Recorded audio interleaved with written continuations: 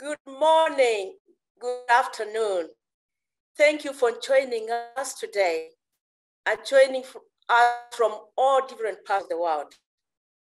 I know most of you used to come to our events when we used to host them in New York. And I know that we had a lot of supporters from the youth. So I would like to give a shout out to all the youth who have joined. Please go to the chat box and say, I am here, and then write one word, what you expect from this event. And those are not so youthful, but they have a youthful nature, also write in the chat box, I'm here too, and also say which word, one word, what you're expecting from this event. My name is Kawinzi Muiu. I'm Director for the Gender Office at World Food Program. It is my privilege to welcome you to this virtual webinar and really to be here with you and to thank you for the support you have given us. We have an incredible program. We have people joining us from far. We will hear about lessons we have learned from this program. From IFAD, we hear about the impact of COVID. And then we have our Gold Star partners, Norway and Sweden, who have stayed with us throughout these years. We really thank Norway and Sweden for their support. So I want to say that there's going to be translation. You'll be happy to hear that in French and Spanish. Please look at the right side of your screen where it's written interpretation and choose your language. At the end of this, the event, we'll try to accommodate questions. Maybe we'll have time to take 2 or 3 questions. Now, I am so proud to introduce the keynote speaker today, Anita Bhatia, who is the Deputy Executive Director of UN Women. We are sorry the ED of UN Women and to cancel the last minute because of another event. So without a lot of ado, let's give the floor and the screen to the Deputy Executive Director of UN Women. Excellencies, distinguished delegates, colleagues, ladies and gentlemen. On behalf of UN Women, it is a great pleasure for me to be able to offer some opening remarks on the occasion of this event on accelerating progress on economic empowerment of rural women. This pilot partnership between UN Women and the Rome-based agencies, IFAD, FAO, and WFP is unique. And it is a wonderful example of one United Nations in action. Working together across a range of countries in Ethiopia, in Guatemala, in Kyrgyzstan, Liberia, Nepal, Niger, and Rwanda, we have seen that when we bring the full force of the United Nations to work together, we can have measurable impact on the lives of rural women and on their livelihoods. We have reached over 75,000 women and affected positive change in their families and their communities, touching almost 500,000 people. We can be proud of this partnership. We have worked on discriminatory social norms and on addressing structural barriers that hold rural women back from enjoying fully their human rights. This is an important agenda of work, and it must be continued. We will not be able to achieve the 2030 goals without paying attention to the needs of rural women. In most of the countries where we work together, the agricultural sector and the informal sector form a very large part of the economy. It is vital that we address in a climate-friendly way those constraints that have held back rural women for centuries. These include access to productive resources, property rights that allow them to use and collateralize land, access to better inputs for productive work in farming, access to information, reduction of information asymmetries, as well as access to markets for goods once produced. All of these sorts of issues are the very issues that this joint program has been seeking to address. It is therefore vital that this program be continued. I would like to share my appreciation for the support that we have received in this partnership from the governments of Sweden and Norway. And I would like to encourage all member states who are watching this event to consider not just extending the support to this program, but to joining it, to amplifying it, to scaling it up, and to really work jointly with us and the Rome-based agencies to achieving measurable impact and change in the lives of rural women, so that we can address not just the long-term structural issues that have existed for a long time, but also the newer issues that we have seen in the wake of the pandemic. Ladies and gentlemen, the pandemic is going to push more women into poverty. We knew even before the pandemic that poverty was feminized. It has become much worse as a result of the pandemic. And many of the women who are affected are in fact rural women. We must work with a sense of urgency to turn their lives around.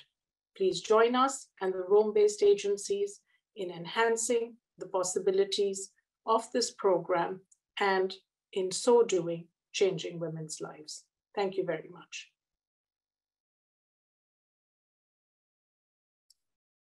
Thank you, Anita. Such inspiring words. I want you to keep these words in your mind as we go along with the event. Unique partnership, wonderful partnership, one united nation in action to deliver, and yet deliver measurable impact. All our partners and donors are looking for measurable impact. This program is delivering measurable impact. I'm also so encouraged to see so many of you going to the chat box and telling us what you expect from this event. You expect to hear more on how we are assisting rural women. You expect to learn. And I can tell you, we are not going to disappoint. Now, we are going, don't listen to the word as we go along, but slowly and slowly as we go through the event, we will provide you with evidence why this joint program is so effective and so impressive, and why you should support it, both in advocacy and also telling people about it and joining to say you want to throw your input in it and you want to support it monetarily.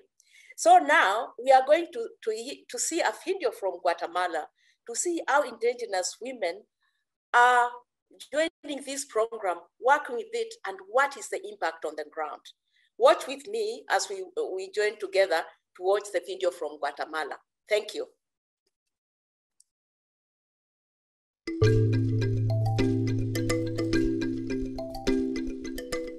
Direct descendants of the Mayans, the Quechua people are the largest indigenous group in Guatemala. Predominantly subsistence farmers, they see agriculture as both physical and spiritual, where the act of planting is also an act of creation. For many years, Quechua people have suffered social and political marginalization, and Quechua women face considerable barriers to education, employment, health, and opportunities. Due to inequality, women's plots are small and often located on slopes and degraded soil. They are also excluded from decision-making and community development processes. The joint program on accelerating progress towards the economic empowerment of rural women is supporting indigenous women and their families in Alto Verapaz region in northern Guatemala, helping them to maintain their unique culture while promoting their economic empowerment.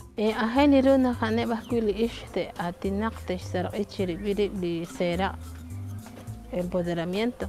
Seshkabail نقنا بالي ستام أهيني رو نقششوني لقناتين دي إيش تشناو كارولي نراخ ميت كارولي ناشيك لي سيرعان رنق شري بيدري نجشتاوي رو لكارو نجشتي ساليراتي نوبالي وتسالقاتي نوبال ساكوموني.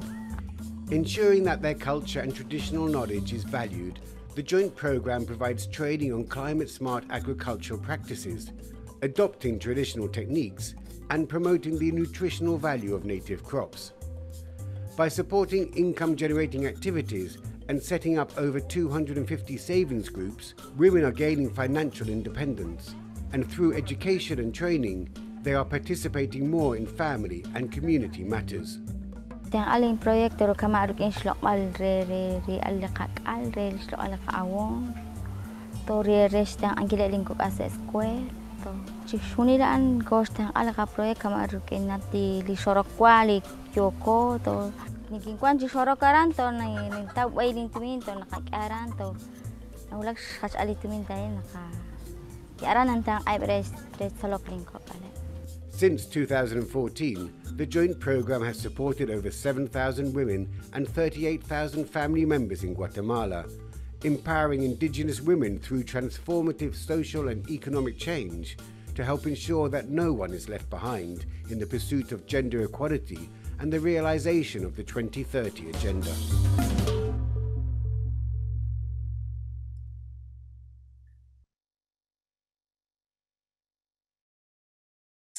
Incredible impact on the ground, incredible impact.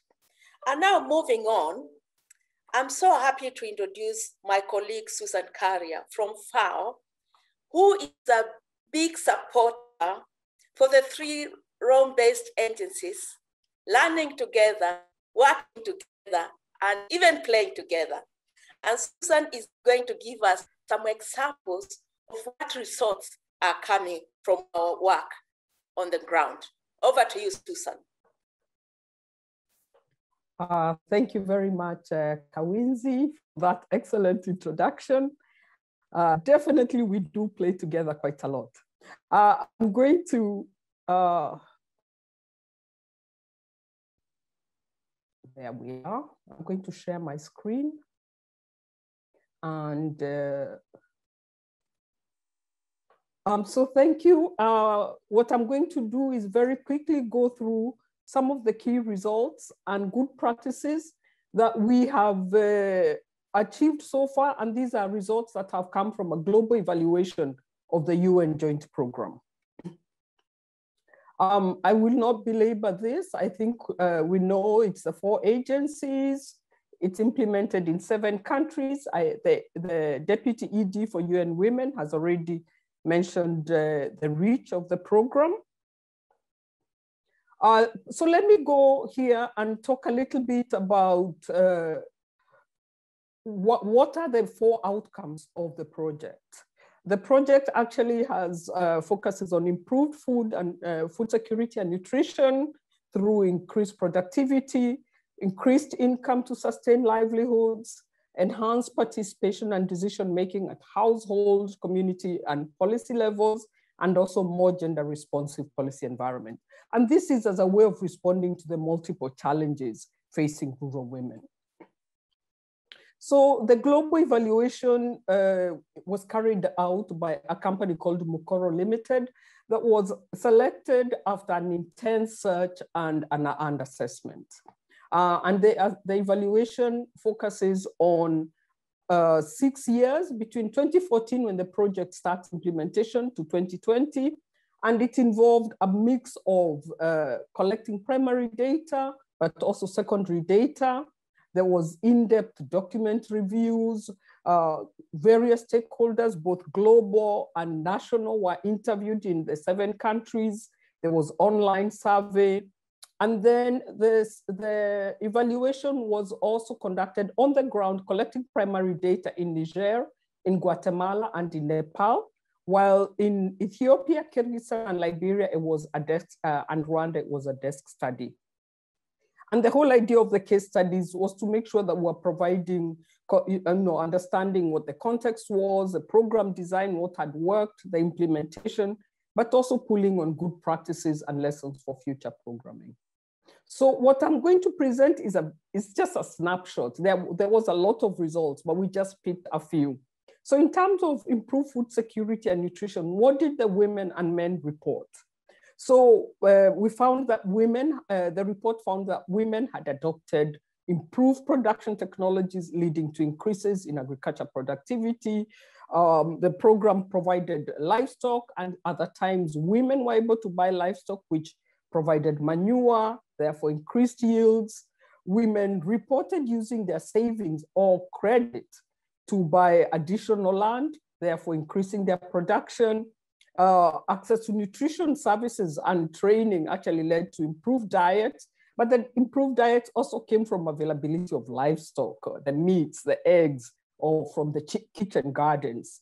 And then women also talked about a reduction in work burden due to food processing technologies. In terms of incomes, what did we hear? There was, the community reported the use of these new approaches. So in Kyrgyzstan, the use of business action learning for inclusion methodology helped women to diversify and move away from traditional female microenterprises to much more broader market opportunities. Linkages with much larger scale markets, such as the World Food Programme's Farm to Market or the P4P, very useful for the women.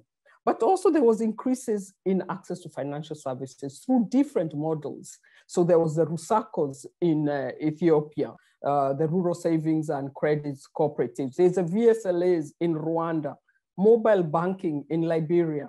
All these has enabled women to save, to access credit, and to expand their businesses.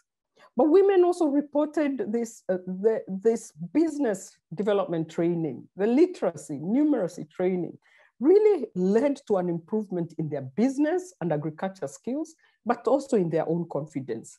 So this process of gradual economic autonomy was seen amongst women who now have cash, can contribute to household expenses, have gained new skills and employment opportunities. The third area is around leadership, voice, leadership, and participation. What women talked about is that through the learning, the leadership training, they've gained self-confidence, self-esteem. They're taking on leadership roles in the community, in cooperatives. Women talked about the increased income has also impacted on their status. They are now comfortable to speak up. They are asked questions. And also they are capable of educating themselves on farming and food consumption practices. Women also reported having found voices in political spaces. In Kyrgyzstan, they talked about being elected in local councils, in Nepal as well. And one phrase that was really interesting for Nepal was they said women now know that they have to be involved in planning processes at ward level, and they have to approve the plans before they go to the municipality. In terms of policy, catalyzing a gender-responsive policy environment, there's several things that come out across the different countries. The first one is that across all the countries, the program has supported the integration of gender in agriculture strategies and policies. In Liberia, they talk about supporting the formulation of the Land Rights Act, which has been signed into law, but also supporting and creating awareness of women to advocate for their rights and to claim their rights over customary land. In Ethiopia, they've created a national network for gender equality in agriculture that brings agriculture-related sector stakeholders to discuss issues that are important for gender, but also to share knowledge. In Nepal, the program helped the review of the gender equality and social inclusion strategy, that is now also supporting its implementation. And finally, in Guatemala, the program supported the Ministry of Agriculture, Livestock, and Food to develop its first institutional policy on gender, but also supported the establishment of a national gender unit. So what were the key things that we think were so crucial in catalyzing this change? We see two ingredients. One is organizational capacity, the collective action, and the second one is approaches that foster social change. In terms of strengthening organizational capacity, what we found is that these women's farmers groups, whether they are cooperatives, self-help groups, produce organizations, or VSLAs, were an excellent entry point for program interventions. And the formalization of this group has actually led to great access to resources from government and from other partners. These organizations have really also helped to enable access to savings, to credit, but also to collective bargaining power. In terms of social change, what has come through and what has been shared is this use of gender transformative approaches have led to positive changes either in women's roles or in the behavior of men. So we have approaches such as the Dimitra clubs, the gender action learning systems, the community conversations have all really been used to foster change at household and community level. And they've changed the perception of women's roles and their rights. You know, women are seen as income earners, as managers of enterprises, decision makers, but also having a right to participate in development processes. And men have also reported on an increasing role in household chores. And of course, the joint household planning processes. So what have we heard about what has made it work? Several different dimensions. The first one, we know for sure across all the countries, it was alignment with the national policies. So making sure that it's actually contributing to achieving the national policies was important. Involvement of government ministry. The program has worked very closely with the ministries of agriculture, ministries of gender. This has been really crucial. But in addition to that is making sure that we're working with local institutions and structures so that we can ensure capacities remain at the local level. There's also been the increased income for women in women's hands, which has enhanced autonomy. But for this to actually have the impact we wanted, the engagement with men and with normal holders to also support women's economic empowerment has been crucial. And the last dimension has been the collaboration and the partnership between us, the agencies, but also with the other partners in country. So how does this come together? This came out across all the different countries, and how they would talk about, so how has change taken place? And what we find is that it's this combination of inputs to the same women, but bringing in different components that actually has generated this change. And that women have systematically reported on positive changes in income, nutrition, entrepreneurship, rights awareness, investment in children's education, but also male behavior change. And when we look at it, how do they say it's happening? Access to training and new technologies led to increased production, which leads to diversification and access to new markets, and this increases income. And of course, better nutrition. And then by women having this income, they contribute to household expenses. And this also begins to increase their status in the house, and they can contribute to the decisions. And then it also shows that to all actors that women are capable to participate in local development processes. So what lessons have we learned? And this is my last slide. I'm sorry, but although we would like to give you the whole list of challenges, we picked just a few that we thought were very important. The first one is that policy change takes a lot of time. It requires government commitment and government stability. When there are changes in government, sometimes this has taken us back. Investing in government ownership at the subnational level, working together to implement activities has been crucial to contribute to sustainability and policy implementation, but requires intense capacity development.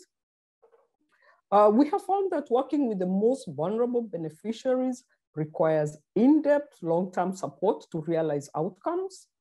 That we found that while joint programming produces efficiency gains and reduces job duplication, it requires intense and strong coordination all around. When the program started, we did not have climate change integrated, and we think that it's really important to bring in climate change right from the design of the activities from the beginning. And finally, the area that we think is really important is around monitoring and evaluation and knowledge management. As we had it, different countries had different types of M&E systems and knowledge, and this did not allow very good comparison across countries. So we think a uniform joint approach to M&E and knowledge management would be really crucial going forward. Thank you very much. Over to you, Kawinzi. Thank you, Susan. That was fantastic. I mean, it is just incredible to see how much the joint program has achieved. Better nutrition, better markets, better access to finance, better services, and leadership. I really like that idea of leadership, because this month we have been celebrating International Women's Day, and there's this theme of leadership. And to hear this program encouraged and the women got out of it having better leadership skills, that is incredible. And also it's important to hear that they got voice to take part in politics, to be part of the planning of the country. This is incredible. Just imagine that, giving rural women voice and ability to make their own decision. So the project is doing so well. So now we have witnessed COVID. All of us know what has happened around the world. Some of us are people who are sick. Some of us have lost people. COVID has had such terrible impact around the world. And it has also had incredible, terrible impact on rural women. Just imagine this. For them, they had to walk longer to collect more water needed to remain healthy. They had also to walk longer to go to find for food, and they had probably to walk because they did not have resources to take transportation. So the burden to them increased so much. They had also to deal with unpaid care work, to look after the sick one. We know that around the world, COVID has made such impact on gender equality. And now we're in danger of all the gains which we have made being eroded. Now, I'm so happy to introduce another incredible colleague from IFAD, Jonckheere, who is going to tell us the impact of COVID on people we work and what happened. How did these people raise up with resilience to cope with the impact of COVID? Over to you, Stephen. Thank you very much, Kawinzi. Let me also share my screen with you.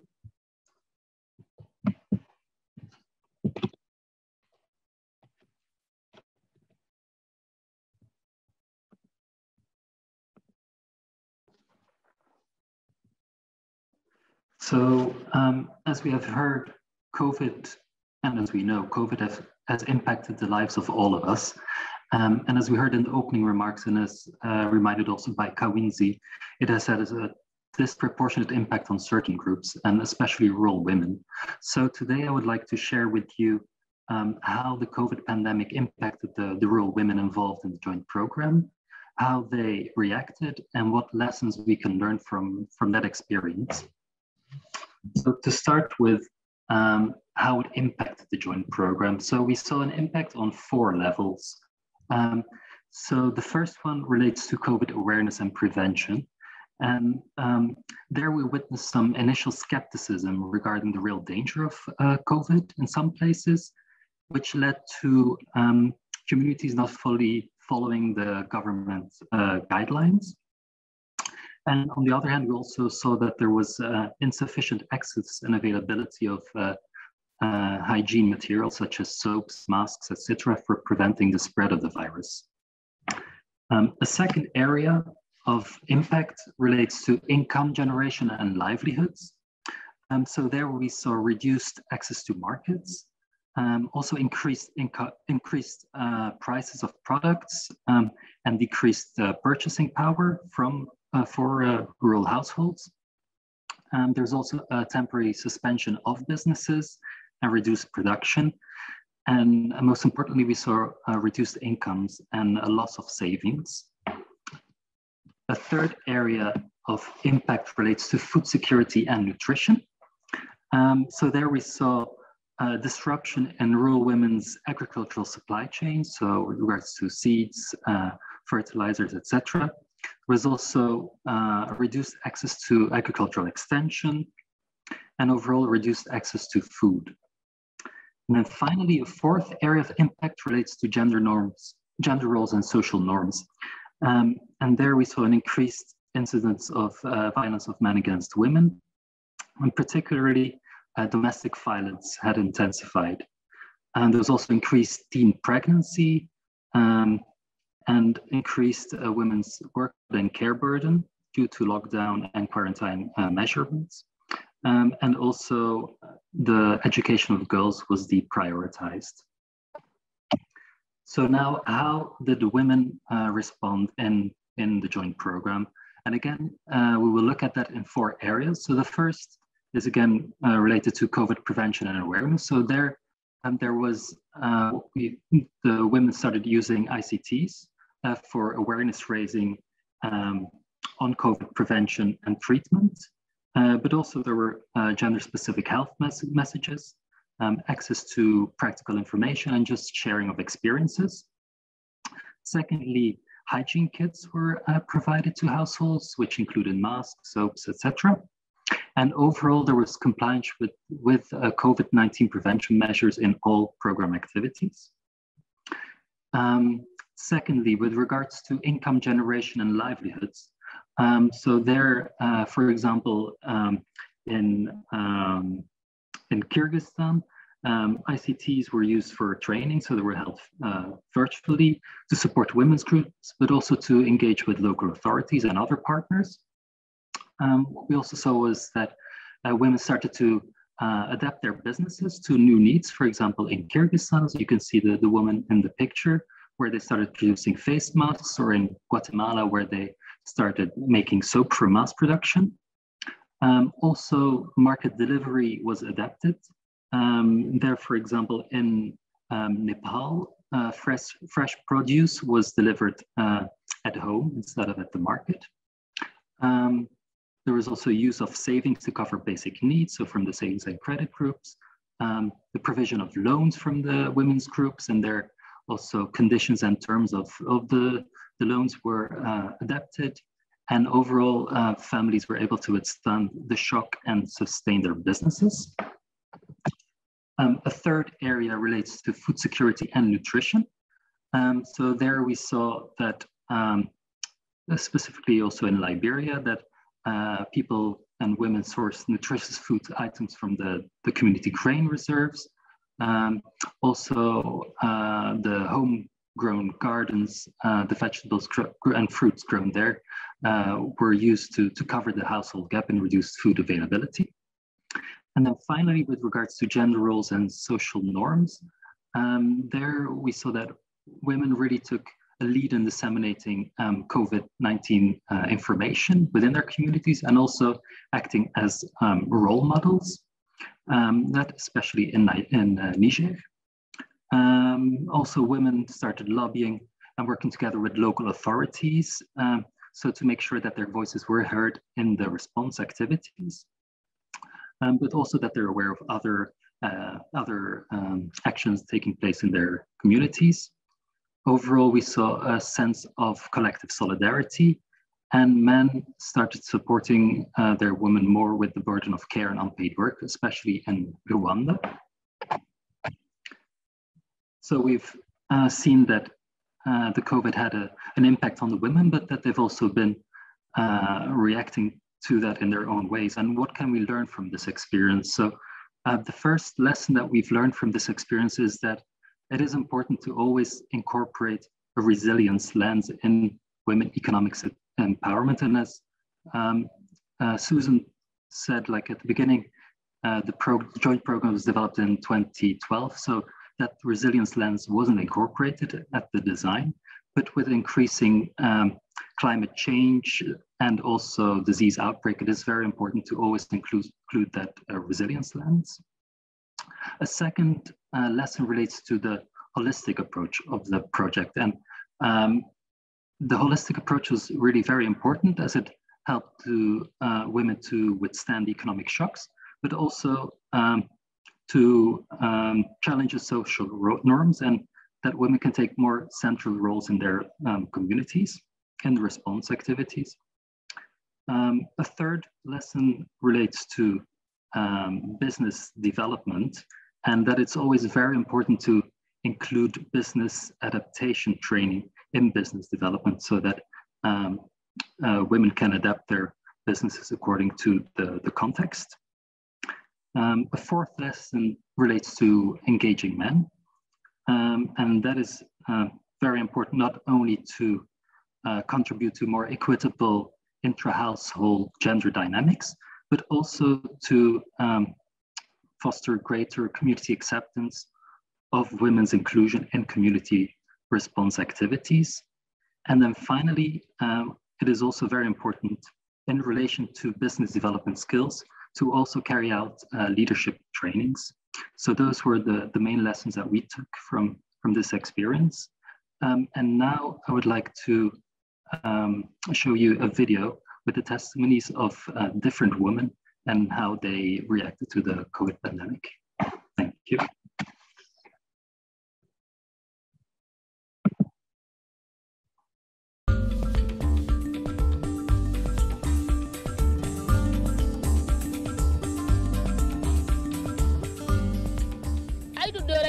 I do ibon bon ferai I do ibon bon ferai dini I mo I kelai I to matno ki I fakar haya bere matne te kan bambari bora kulmudu ko bayaga ko mara il fakare kul kan boy ilka unga dayno ildang irgine idang hirgine yinne to songo ilmu fakay ara bo bera songo abambari bora kuludo hare il date il kwarara il ko hefo hey hino ba kan bay kan siniyan kan igogo ma akani ina il ko se im ka fakare ngai se ngai mom du bay matanga te ko wada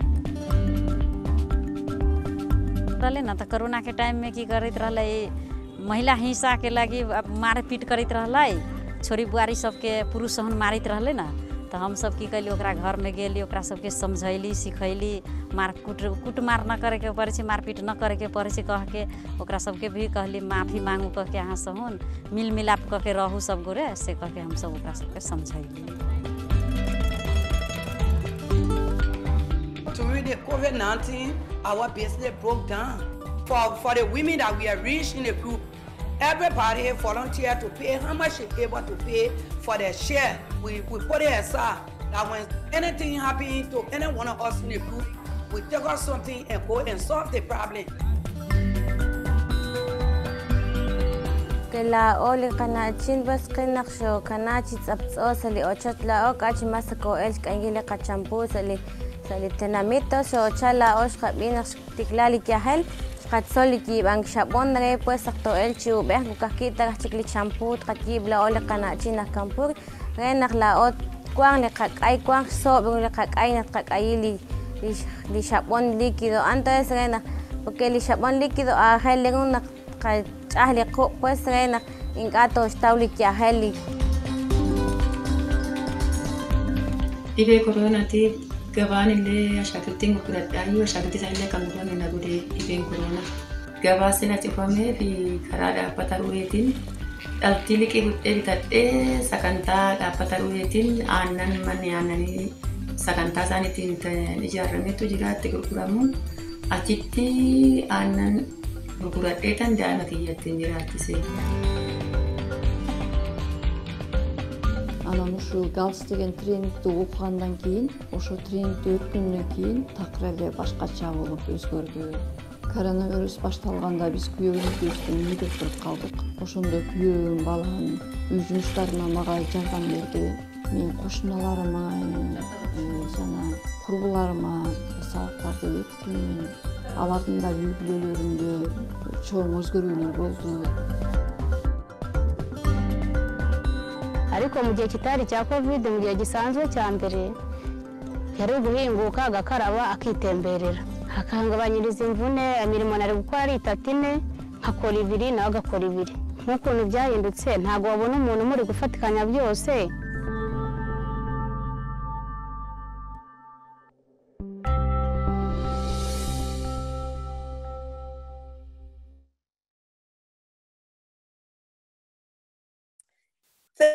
Thank you, Stephen. Thank you.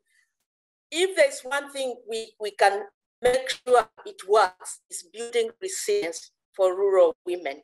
We build resilience for them, and then people don't have to come and work for them or try to assist them. Resilience is very good for everybody. Now you have heard from the 4 partners, UN Women, FAO, WFP, and IFAD, and how incredible this program is. But I'm wondering, what do our partners and donors think? Do they think the same? Do they think this program has been wonderful and effective as we partners think? I am so pleased that today we have Norway and Sweden who are going to join us in the second section and answer some questions, what it means, why is this program important to them. From Norway, I have Bjørg, Skotnes, who is Deputy Permanent Representative to the UN organization in Rome. And from Sweden, I have Eva Johansson, Lead Policy and Advisor for Gender Equality at Sida. I'm going to start the question with Sweden. And before I start the question, I really want to thank Sweden for the event yesterday. The event you ordered for women in crisis, it was incredible. It went so well. It went brilliant. I thank you. So now Sweden, this program has been possible because of generous support from Sweden and Norway. Why is this program so important to Sweden? Over to you, Sweden.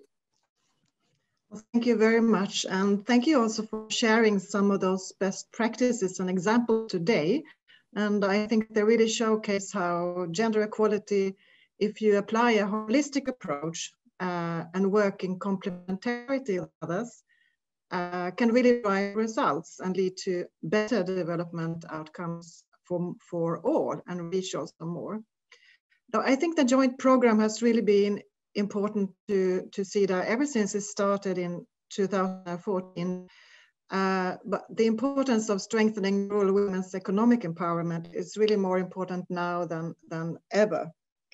And the COVID-19 pandemic comes with several risks or backlashes, like we've heard today, on women's empowerment overall, including economic empowerment. And we also see the climate change can seriously affect women living in rural areas, and their resilience, both financially, socially, environmentally, is really an obvious priority that you have also captured in the program, which is really good. There are not really potential risks, but really a reality. And we've seen the pandemic and the climate change seriously affecting the joint program and target groups in 2020 and beyond 2021. And I would also like to say that the situation we are in now with the poverty levels increasing as a consequence of the pandemic, lockdown, and the socioeconomic stress on ourselves, on individuals, and on societies. Another 47 million women are at risk of being thrown into extreme poverty in 2021 alone. Probably the number is going to be even larger. So it's really an important program for us. And it's also a support that it really contains potential for replication and scaling up beyond the program itself. And for Sida, for Sweden, inclusive economic development and improving conditions for women's economic empowerment, it's a really key priority. And as you also may know, Sweden is also co-leading a global action coalition for economic justice. And this global action coalitions are a response to the call for the Secretary General to accelerate action for gender equality to achieve the Sustainable Development Goals. And Sweden is co-leading the one on economic justice. And as we also know, these action coalitions are going to be launched at the Global Forum in Mexico at the end of March, so very soon.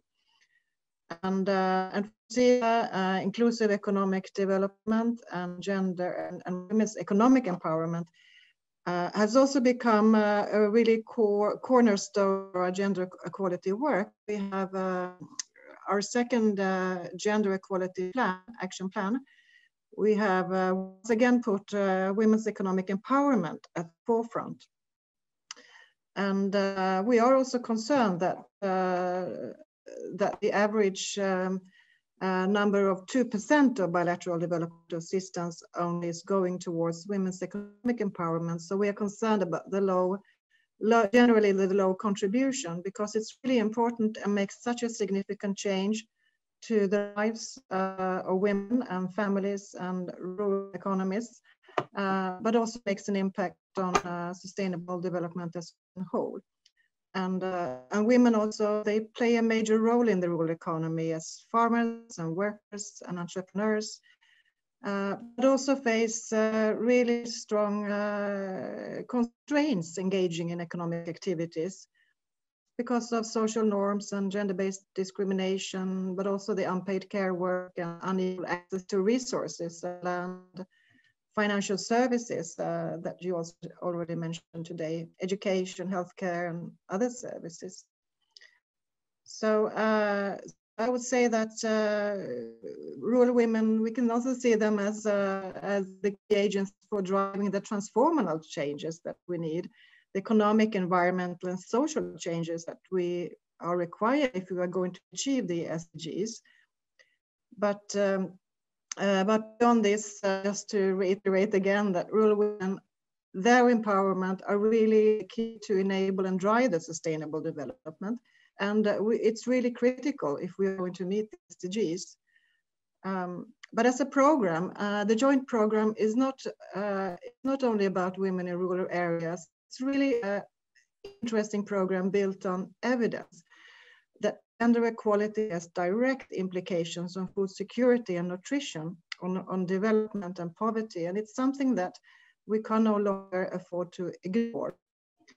And that's why this program is so important to Sida for some of those reasons. And the holistic approach is not working in silos. It's really something that we need to look more at and to learn more from. And it really comes to the root causes also, social, individual political power. Another also being the joint and long-term efforts that many actors come together to create a lasting change. And we need to work on this together with a long-standing commitment. It's really an achievement, and I would say perhaps a blueprint also for local development. So thank you very much. Thank you, Sweden. Thank you so much. That is just incredible to hear such support and testimony about this joint program. I'm now going to Norway. Can I ask you, what is your assessment of the joint program model as an approach to achieve women's economic empowerment? Over to you, Norway. Thank you so much. You know, Norway is we are really proud to support the joint program. We strive to be a strong global voice for gender equality, and this program really helps us to walk the talk. The joint program is a good way of working because it's answer to the quest to the UN system to deliver as one. And it gains from a coordinated approach between UN Women, IFAD, FAO, and World Food Program. So I think, as Eva said, it offers a holistic support to tackle structural gender inequalities, and that's really important. And it takes on a really big and difficult task, but I think this is the only way forward.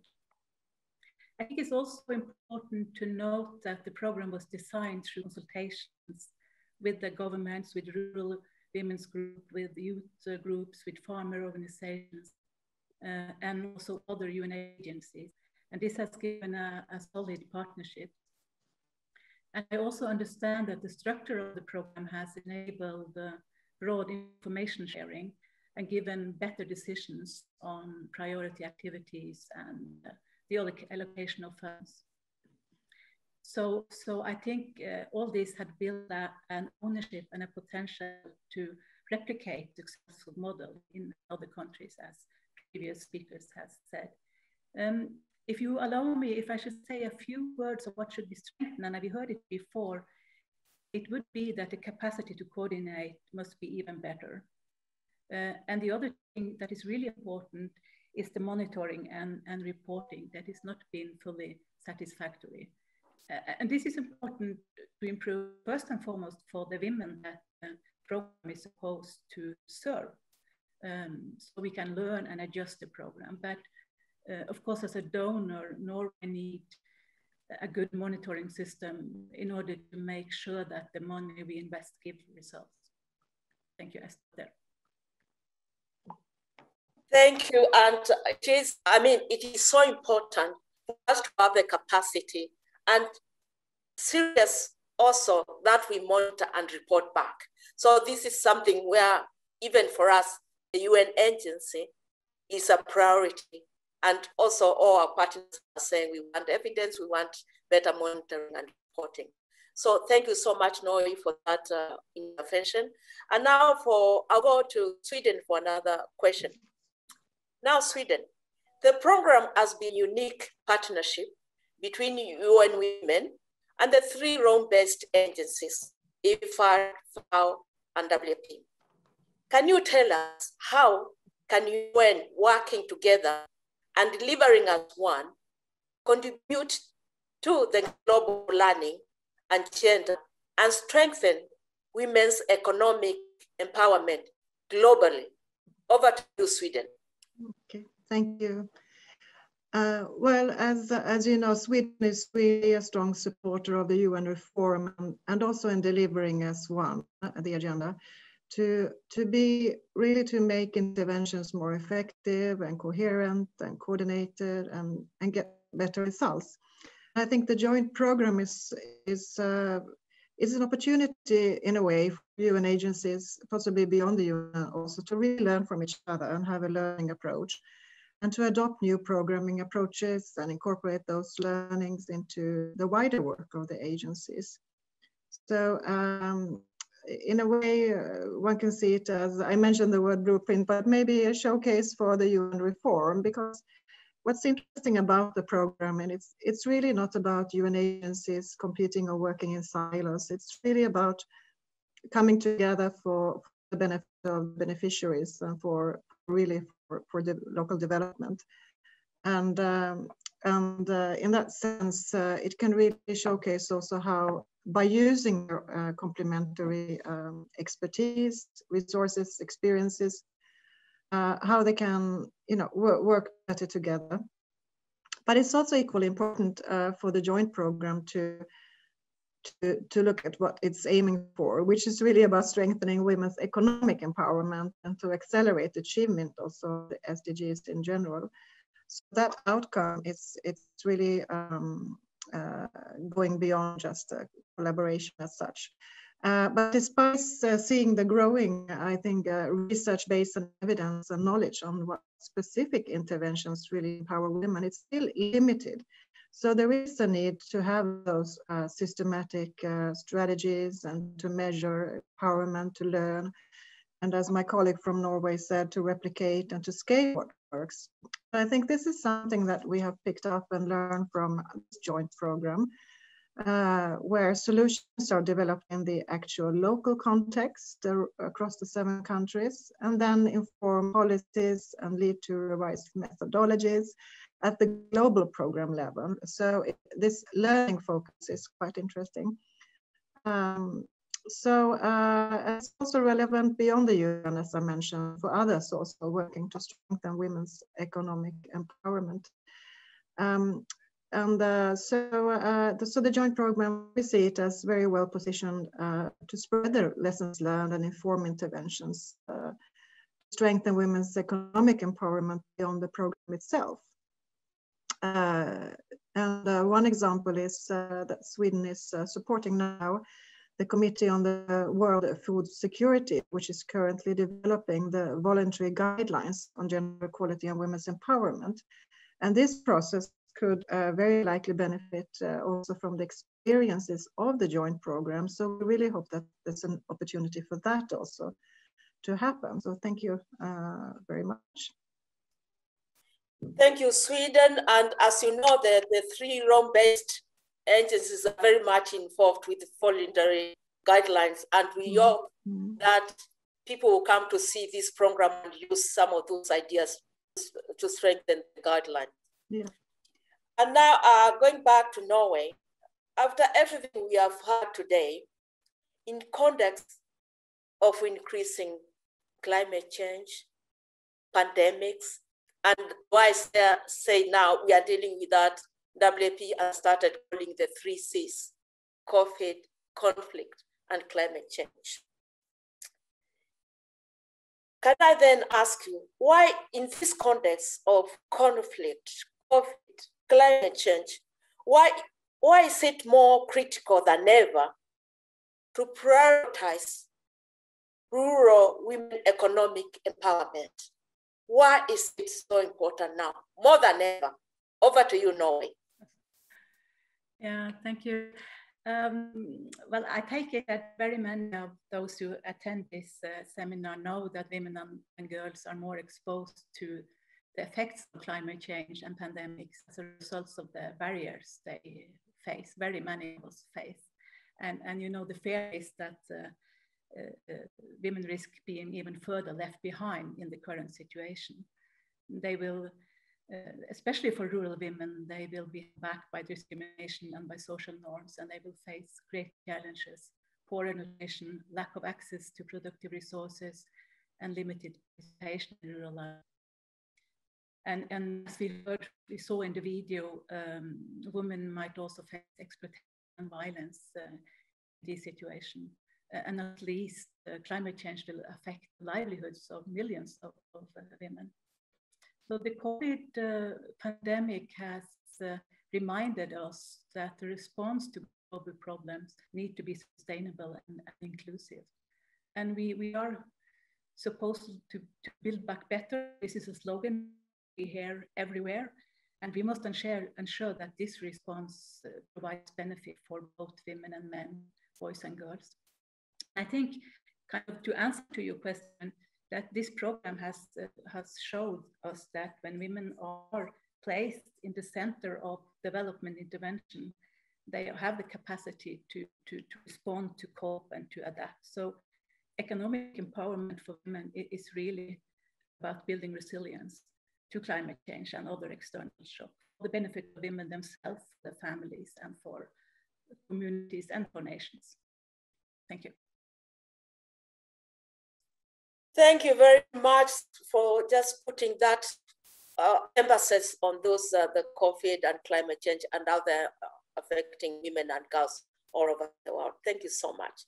And now I have a question for both of you, and I'll start last Sweden to answer first.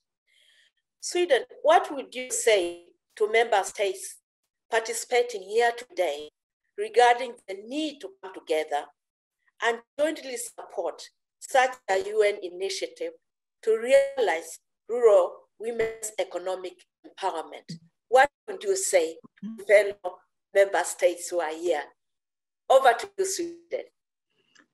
Thank you very much. Well, it's really our strong hope that, of course, I can't speak on behalf of Norway, but on behalf of our Sida at least, that we hope that additional donors will join the joint program to continue and expand this very important evidence-based joint work that are achieving what we find from the evaluations and from your reports and our own field visits also as very effective and inspiring results. And we really believe that it's time also, and particularly to boost support for women's economic empowerment. I mentioned the Global Action Coalitions, but it's really about also the 3 Cs you mentioned: COVID-19, conflict, and climate change, and to build back better and greener, and to push the sustainable development agenda forward. And so we are really pleased to see these emerging results. I think we've come a few years now down the road. We've stayed with the program, and it's because we think it's really achieving results and has possibilities and to boost women's economic empowerment. So I think that's what our experience is, and we can encourage others to look more in depth into the results and of the experience of how this program is really living sort of the joint UN reform and showing good examples. So I think that's from my side. Thank you very much. Thank you, Sweden. What will you add to that, Norway? What can you add to that? Well, I agree with everything that's been said, but maybe on the more technical side, that the joint program increases the efficiency and impacts of funds. And also know that predictable and multi-year funding is really crucial for programs like this. So that's a reason for continue to support and other countries to join. And you know, if you decide to support the program, you will support rural women in several countries, and you will work with excellent UN organizations and very dedicated staff. Mm-hmm. So I really believe that this program is a gift to all those countries who might be ready to put money behind their promises for women's economic empowerment. So I'll leave it there. Thank you. Mm-hmm. Thank you so much, Norway and Sweden. I cannot thank you enough for staying with this program since 2014, supporting us, not only with funding, but also advocacy, and also for the events like this. I thank you so much. And I still give you a gold star. I don't have it here, but I should give you next time I see you, I should give you a gold star. And then now we shall have a few minutes to take some questions. And the first question will go to Susan from FAO. How are you able to reach the most marginalized and vulnerable women? This question is for FAO. Susan, over to you. Thank you very much, Kawinzi. I think this is an important question because, and it's something that the joint program has tackled right from the beginning. And what did we do? The first thing that was really important is targeting. You must target them so that you can find them. So target IDPs in Ethiopia, targeting lower caste, and then you go out and find them. And in some places, we even work with the local governments and local institutions to help us understand who are the most marginalized, who are the most vulnerable. So the first thing is targeting. And then as we started to work with them, it's really important to talk about the integrated approach, because these most vulnerable people suffer multiple, they really have multiple constraints. So you cannot only do one thing. You have to work with them in terms of improving their agriculture skills. You have to work with them in terms of their literacy and numeracy. You can't run a business if you can't add up the numbers. So you need to think about literacy, numeracy skills, training on markets, understanding what the market wants. We have to think about the whole idea about organizing. When you work with really poor, marginalized people, women especially, they need to come together to support each other, to solve their problems together. And one of the things that was done, I think it was in Ethiopia, was also to bring other women who had a bit more experience to mentor these very marginalized women. Before I finish, two more things I'd like to add, Kawinzi.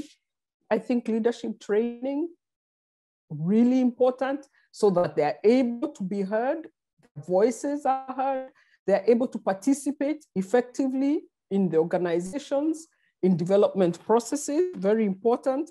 And finally, just making sure that you actually use gender transformative approaches so that you're working with men and with the norm holders in the community to also empower women.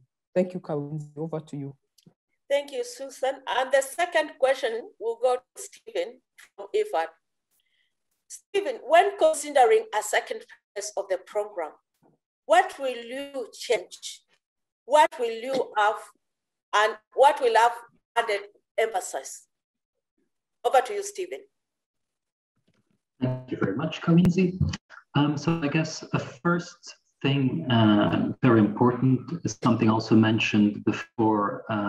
One of the lessons we learned from the COVID experience is really to integrate more systematically a resilience lens, so across all program interventions, which will then enable women and their households to anticipate and adapt, respond to all different kinds of shocks or hazards like climate change, disease outbreak, but also conflict, etc. So I think that will be a first element.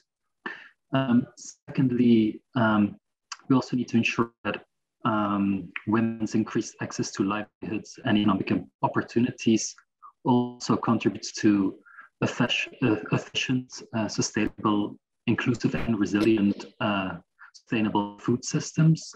And that's something we're also working on with the Committee on Food Security and the guidelines that are being prepared. So that is also very important. A third element would also be to give more attention to innovation and ICT and increasing women's access to ICT through digital literacy, skills development, etc., so that they can really enhance access to economic opportunities. Then what would also be important is to measure empowerment. And having a robust M&E framework that can help to harmonize tools for and compare between different countries. And that's something we've now done with also the use of the Women's Empowerment in Agriculture Index. So not in all countries that we have a baseline, but we're now doing that for all the end lines. But it will be important to have a common measure of empowerment and integrate it systematically throughout the project cycle.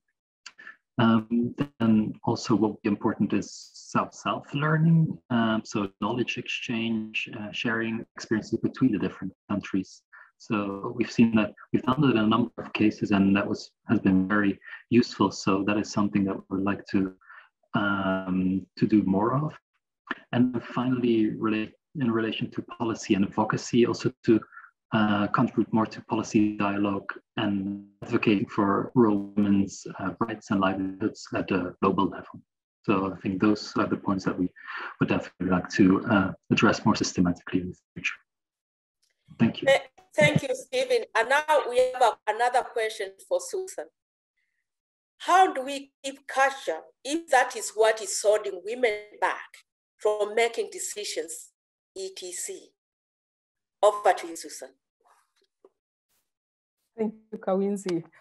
So when we started to work around women's empowerment years ago, everybody said, oh, but it's cultural. We cannot interfere with that. Oh, that's also cultural. And really, everything you touched, eating food last was also cultural. Not eating certain pieces of meat was cultural. So where could one start? And to tell you the truth, the agriculture has really come from, is very far behind. I think the people in health realize very quickly that we must figure out how to change behavior, we must figure out how to intervene and change these discriminatory social norms. What's really good now is that from the field of agriculture, we've learned a lot from the other fields, these gender transformative approaches we are talking about. And the idea is to work with communities to figure out what is holding us all back. It's not only holding women back. If both women and men in the home cannot work together to see their visions, some of the approaches that IFAD talks about, the gender action learning system, says, okay, it's your work together. How can we build a vision as a home? And you start to talk with men and women. Some of the approaches like the Dimitra clubs are coming together. They are men and women, and they're saying, do we want our girls to be married early? How is this affecting our own well-being and our own livelihoods? And they're having these conversations. What I think is really important is that now we're beginning to see methods and approaches for tackling these norms in a way where there is a win-win for everybody. You're not taking away from men so that women win. The community conversations in Ethiopia, same issue. You bring them up and you discuss with the community and you find what are the win-win solutions if the whole community, the family needs to move forward. And what's important is to recognize that you're not taking away from the women to give to the men, but you're working together for the well-being of the household. So I think these approaches are really, really important. Thank you. Over to you, Kawinzi. Thank you, Susan, and thank you, Stephen. This is a wonderful joint program. You have heard that we have measurable impact. You have heard that it has built resilience. You have heard that we have resources we can put on the table. You have heard our Gold Star partners, Norway and Sweden, give us testimony about it. I know there are areas we need to improve, but really it's a wonderful program. And I hope moving forward to the next phase, we'll have more partners joining us. Thank you so much for giving us this time today and being with us today. And we look forward to seeing you again in the next event. And yes, the PowerPoint will be shared with everybody. I thank you so much. Thank you and stay safe. Goodbye.